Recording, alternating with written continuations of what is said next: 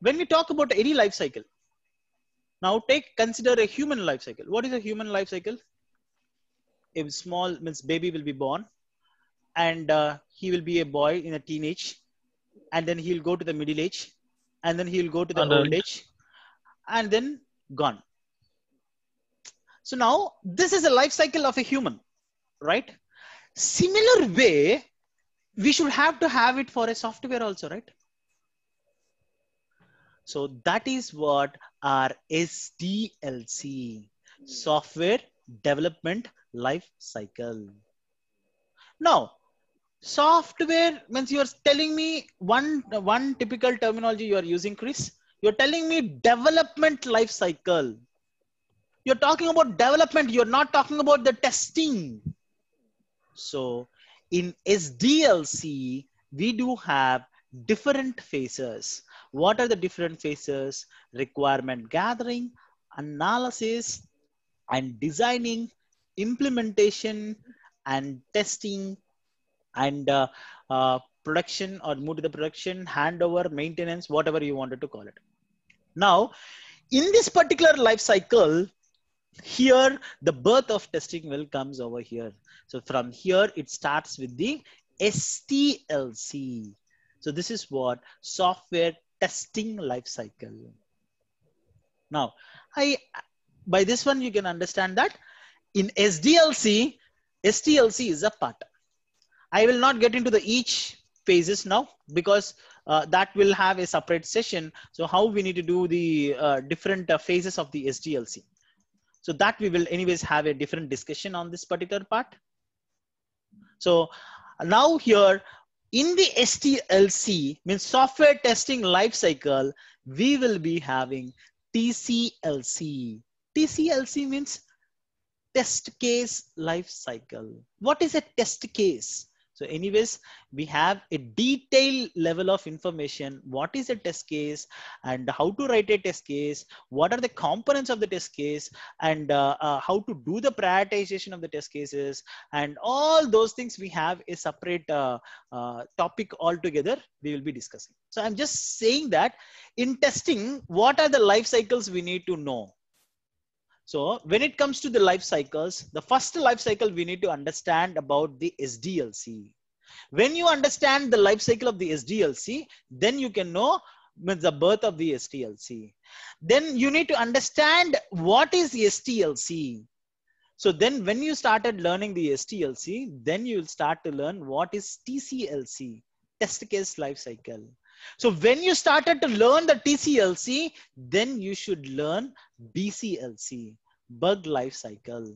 So now if you see here, as we discussed in our human life cycle, so how each and every phase will come to our life, the same way when we are developing a software, so these are the phases. When we are doing the testing, we will be having different phases, and then when we are doing test cases, then these are the different phases, and when we are writing the test cases, so we will be having the bugs, and for the bugs we will have a different life cycle.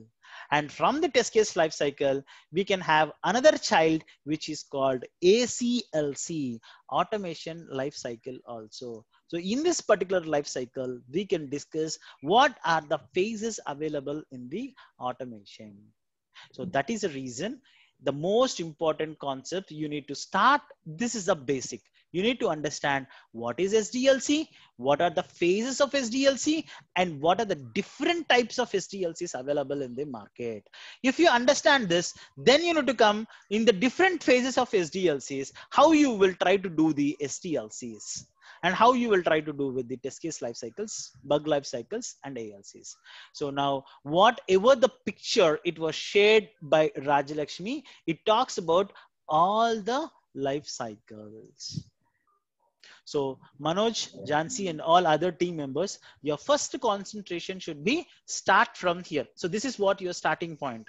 Understand what is SDLC and different phases with the right examples.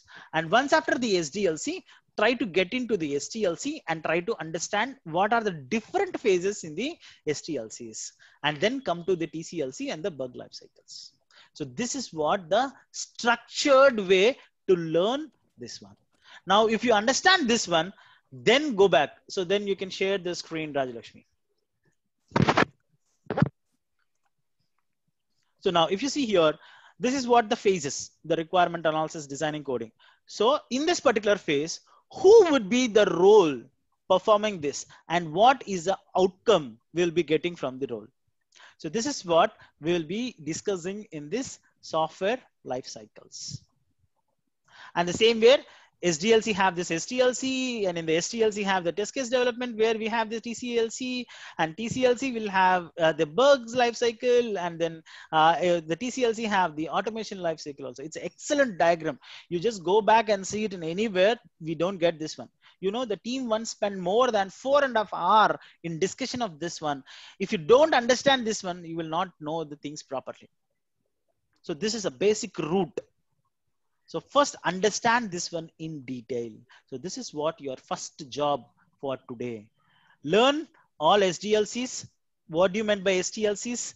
TCLCs, BLCs, ALCs. So now Pravanya, Samudrita, and then Rajalakshmi, you said that you have already attended it. So then try to explain the same to the people. I'll ask you the people the same questions, how this is working. So tomorrow. Okay. Now go back to the training document, the content.